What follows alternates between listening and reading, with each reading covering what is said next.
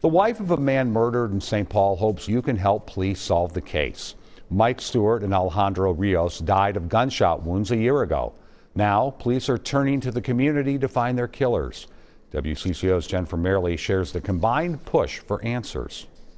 It's been very hard. Rhonda Stewart lives with the grief of losing her husband, Mike, the father of their son. It's hard trying to, have a 4-year-old understand that Daddy's in heaven. Police responded to a call of gunfire near Payne Avenue and North Street in the overnight hours of January 21st, 2021.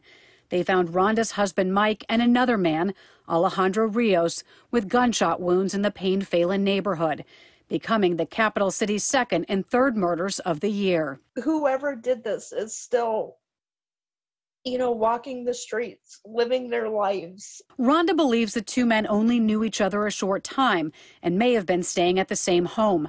She says Mike was recently out of prison. He was trying to do things to better his life and to be able to come home to his family. St. Paul police want answers for the families. They're still searching for a motive and who pulled the trigger. Investigators believe someone who stays in the neighborhood knows who's responsible, and they're asking them to come forward with information. Just please come forward. Please give justice to this family and to Alejandro's family as well. In St. Paul, Jennifer Merrily, WCCO 4 News.